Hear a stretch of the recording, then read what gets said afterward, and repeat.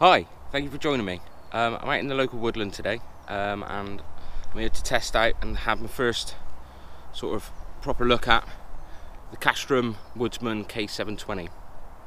Now, this is a knife been designed by Roger Harrington and then manufactured by Casstrom. So, you know, it's from good breeding stock. It comes with, this particular one I purchased comes with curly birch liners, curly birch scales with black micarta liners. It's a 4mm thick blade, made from O2 grade K720 tool steel. So yeah, there's a lot of good things about it. I'm going to get a coffee on, and I'll come back to you and we can do a little bit of testing, some feather sticks and some different bits and pieces, and see how it performs.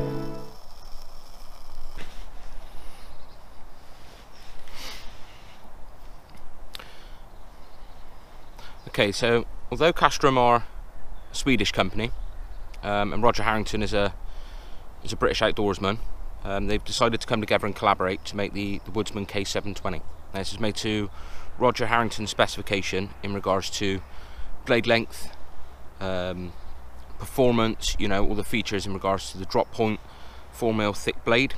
Now, the reason I went for a 4mm thick blade was to add plenty of support and stability for things like batoning and, you know, different sort of tool-like operations like that. It's got a basic, you know, Scandi grind, exactly what we'd expect to see for a good quality bushcraft knife. Okay, so total specifications are total blade length, total knife length is 205mm. Blade length itself is 88mm. Blade width is 27mm. And the thickness, obviously, like we've said before, blade thickness is 4mm. You know, so it's quite a substantial blade for something only 88mm long. It's quite a thick, substantial blade.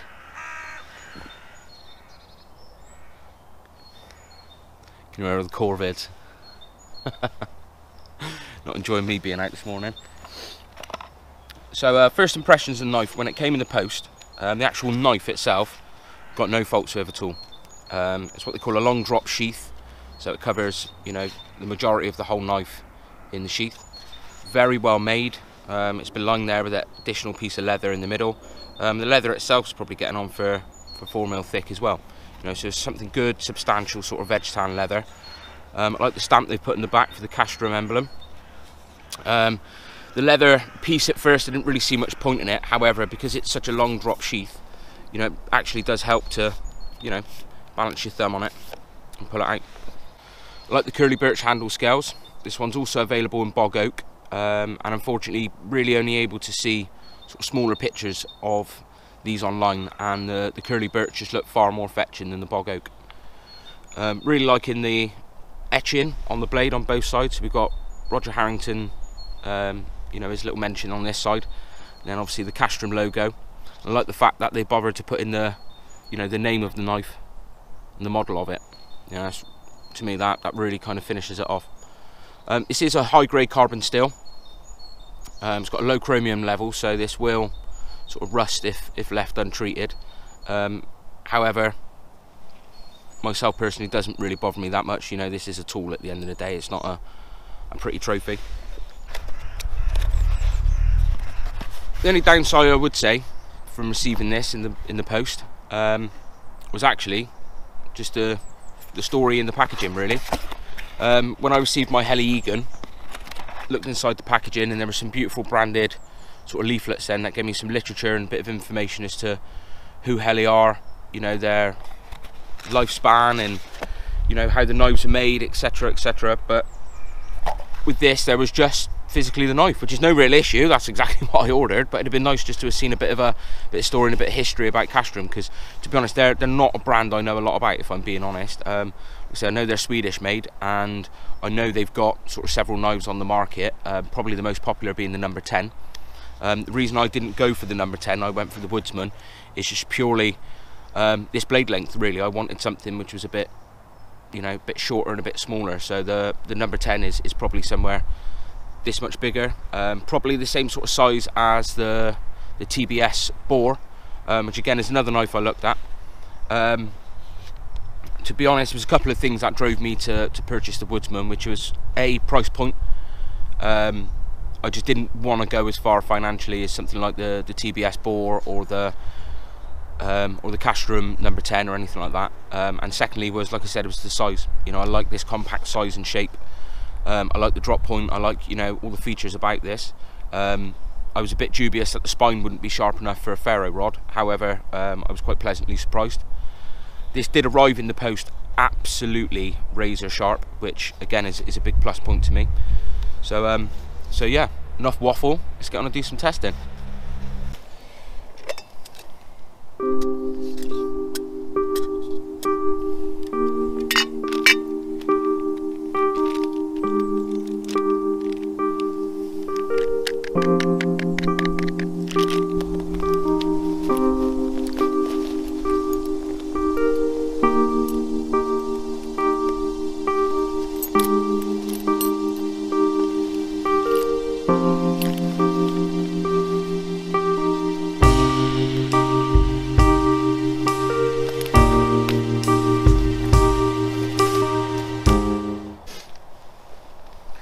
Right, so in regards to batoning, I've got a piece of ash here, I believe. You know, it's quite well seasoned. You know, it's just perfect, ready, straight for the fire. So it's going to be a hard piece of ash. So let's just try it. Let's see how we get on.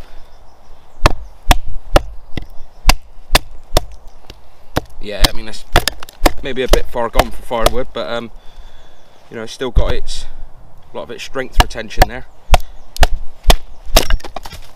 As you can see, no real mega effort required. Actually, I believe this is a piece of beech. So let's see what this is like in regards to getting some nice clean sort of feathers.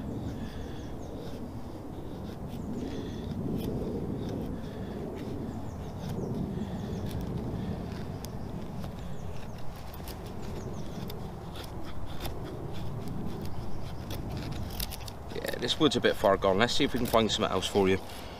A bit more life left in it. And so far though, to be honest, I'm genuinely impressed with the knife.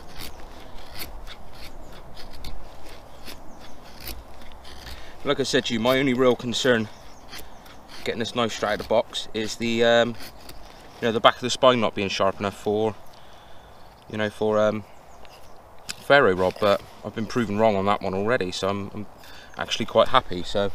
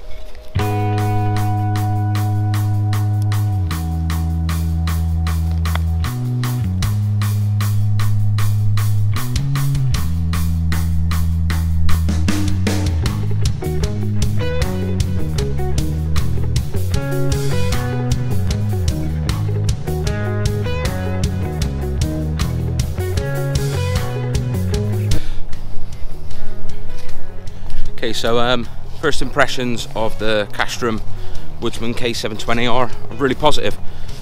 Shown itself to be quite a substantial blade, quite durable. It's also shown itself to be very bloody sharp, and a good little carver as well. So I'm quite happy. I was always second guessing myself with the idea of going for a slightly smaller blade. However, yeah, I feel very happy with it so far. I think it's going to be something that, it's going to be around for a long time. Blades tarnished quite well already in regards to a bit of tree sap, bit of ferro rod action. Blades taking on quite a nice colour. The sheath I'm really happy with. It's a nice tight fit without being, without being too bad. So I'm quite happy with that. Overall, I think the build quality, the design, everything about it is perfect. I think the price point's pretty much bang on as well. Price point's not too ridiculous, but at the same time, it wasn't a cheap knife. That particular knife cost me £102 delivered. So again, I don't think it's necessarily the cheapest thing on the market. However, I was lucky enough to sell a few old items I don't use anymore. And yeah, theoretically that knife actually cost me £20, so I'm really chuffed with that. It was a definite upgrade from the Heli E-gun.